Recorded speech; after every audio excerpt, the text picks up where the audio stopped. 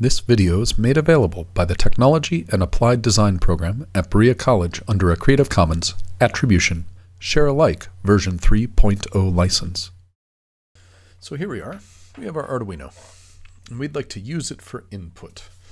So we plug a wire into pin 3, and we ask, digital read, what do we get? We could get high, we could get low, that is 0 or 1. And we don't know because the pin is floating. That means that it is neither guaranteed to be positive voltage nor is it guaranteed to be grounded. And that's because our wire is connected to nothing. Now remember, we're using pin 3 as an input. Floating inputs are bad, right? As students of electronics and computing, we would like to have inputs that have a known value always. So let's bring out another part. Here we are. Good. We've brought out a button. And we'll move that down there just a little bit so there's some more room. So now, what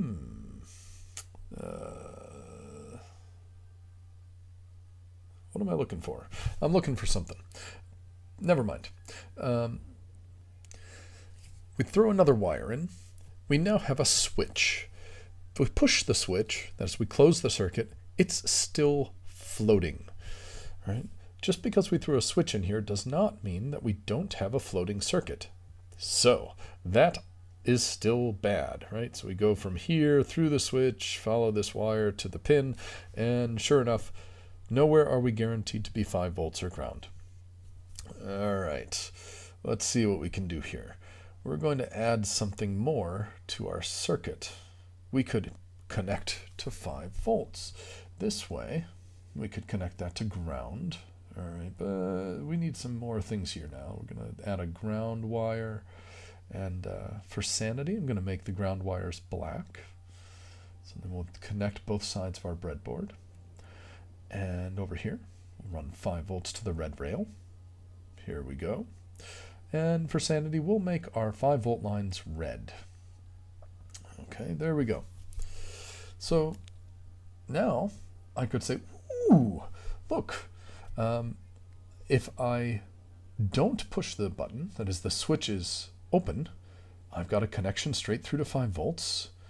Well, there's a problem with that. That's actually, I'm shorting straight to 5 volts and with no resistance. So that means that I'm getting a very large amount of current potentially into my Arduino. And we don't want that. We want our Arduino to live a long, happy life. So we should probably put a resistor in here. This way, we can limit the amount of current that flows from our 5 volt source through to the pin.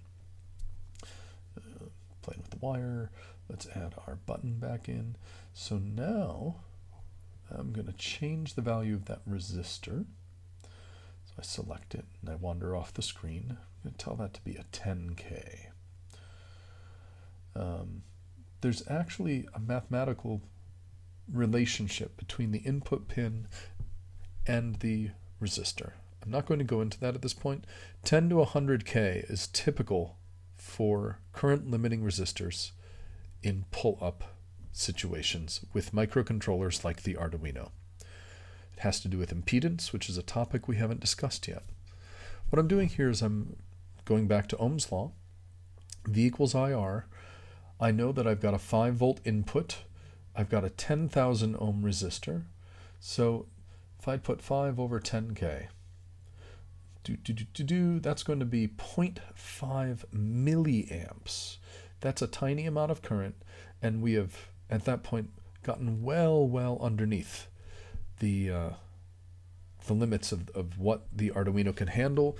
So we say, okay, how do I know? I've read the documentation for the Arduino and it tells me how much current it can handle as input. So let's look at this circuit now. We have a switch which we can push. Ooh, so when we push it, we connect from ground through the switch, through our resistor, and we provide a nice grounded connection to pin 3.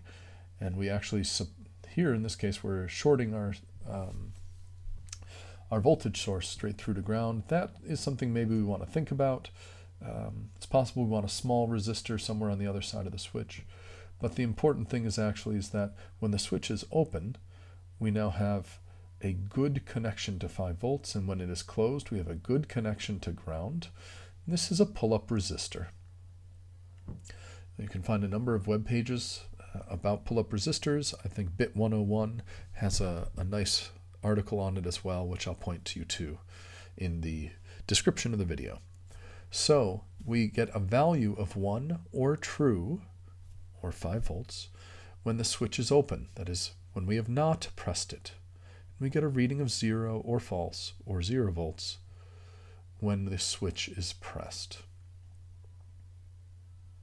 And hopefully that helps as a further explanation of pull-up resistors. Right there. There it is. And that's it. I am out of here.